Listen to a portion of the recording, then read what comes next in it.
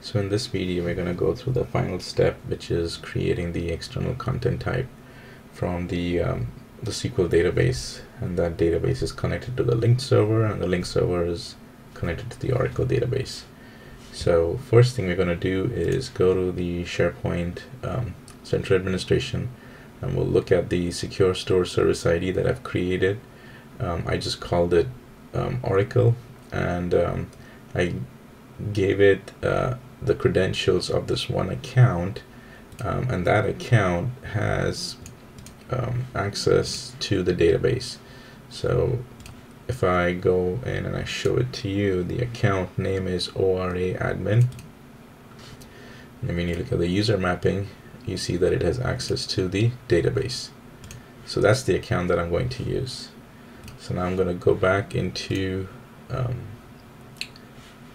my desktop and go into SharePoint Designer, access the site, click on external content types, and I'm going to add the content type. Let's call it as Oracle Books. Click here, create the connection. Connection is of type SQL Server. The database is the database server is my SQL Server, and we know that the database name is called as Oracle Books. I'm going to use the impersonated Windows ID using the Secure Store Service ID, and the ID was just called as Oracle. And so the connection is being made, and we have the connection made. So let's go ahead and set up the view over here and make the external content type. The data that's coming in is not very big, so I'm not going to focus too much on parameters to filter the data size. I'm just going to go with the basic settings.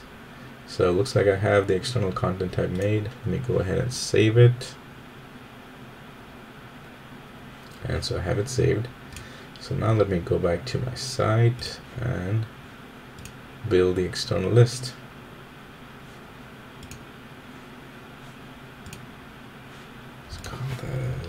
I'm going to call it as Oracle Books, and now in the external content type I should see Oracle Books.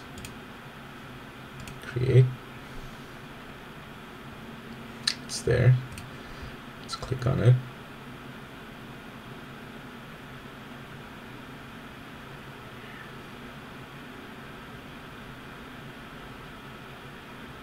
So it looks like it's going to get the data, and here it is. So this now has this external list that is coming from the Oracle database.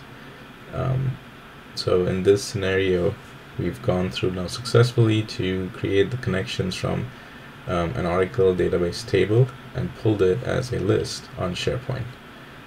Hope this article helps you.